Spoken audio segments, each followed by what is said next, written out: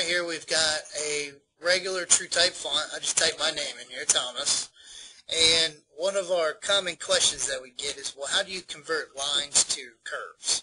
So in this instance, we've got these lines here. You're just going to highlight it, go back to your ABC button, which is basically all of your text tools that are unique. And down here you'll see convert into curves. So you'll click on it, and now that is converted into curves. And it, as you can see now, these are all individual letters and lines. So instead of having that complete Thomas, everything is unique. And that's what happens when you convert number, any kind of number or letter. If it was together, once you convert it to curves, now it's its own line. So you could do anything you want to them. You can, just delete a certain letter, because now there's no boundaries, which is kind of neat. Because let's say that you just wanted the M to be filled in. You can come over here now and change your properties. Anybody that's familiar with changing, anything basically.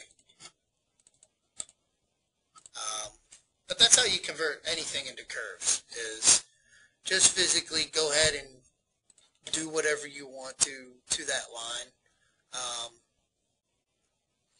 That's about it for that. I mean, if you go into a point mode, you can see individual points on lines and edit them and change anything you want.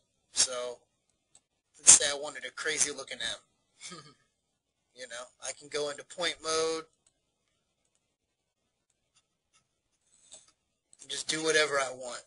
I mean, GravoStyle itself is completely its own version of, AutoCAD, you could say.